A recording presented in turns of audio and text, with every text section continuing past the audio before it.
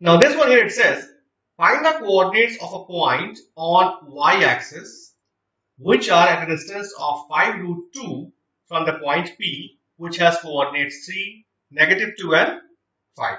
Now a point which falls on y-axis, I'll write, will have x, y and z coordinates.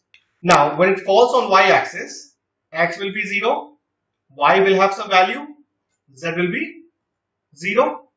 So 0, y, 0, these will be the coordinates. Now it says distance from point P to this point is 5 root 2. So I'll write point P would be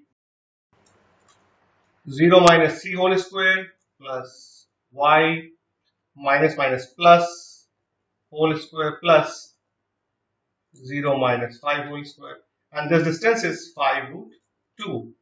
This comes to 9 plus y plus 2 whole square plus 25. If I take square both the sides, this will be,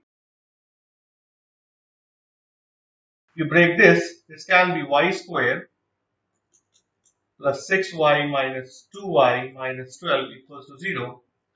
Y goes common, so y plus 6 minus 2 goes common, y plus 6 equals to 0. So y minus 2 and y plus 6 equals to 0. So y can be 2 and y can be -6.